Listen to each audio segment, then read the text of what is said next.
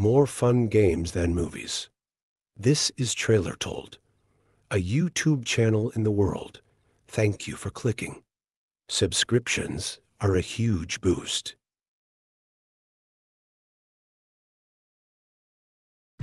She's lost a lot of blood. We need to get her stabilized. From waging war against Dr. Haskell to weeding out the fragmented remains of his scattered loyalists, this is your fast introduction to the world of Phantom Fury. Here easily, but this place gives me the chills. What the hell happened here? Phantom Fury is a blend of explosive narrative FPS gameplay and action road movie experience reminiscent of some of your favorite films from the 90s. Players will fight through seedy hotels in Albuquerque, explore abandoned facilities in Los Alamos, and wage war to secure Chicago.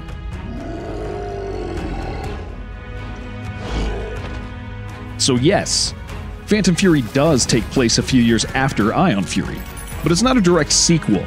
Think of it more as a soft sequel, taking place in the same universe, but is more of a spin-off rather than appropriating the direct concepts. As you can see from the general aesthetic, Phantom Fury pulls inspiration from many of your favorite titles of the golden years of FPS, especially Half-Life and Sin. Players will see the return of some of their favorite weapons from Ion Fury, such as the Lover Boy and Shelly's iconic bowling bomb. But the developers at Slipgate Ironworks have gone to great lengths to iterate upon the foundation laid by Voidpoint's classic build engine FPS.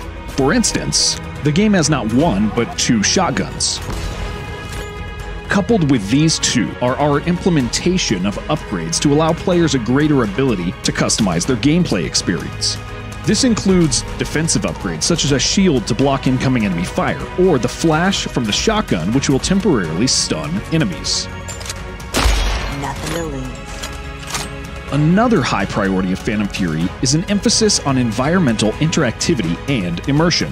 Players will need to scour computer terminals to find passwords for progression, as well as finding numerous interactables within the environment. And some of those interactables will be key to your progression, while others will give the player different ways to approach combat encounters. Phantom Fury releases on PC on April 23, 2024, with consoles launching a bit later.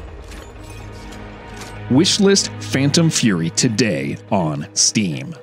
And thanks. If I ever see you again, drinks are on me.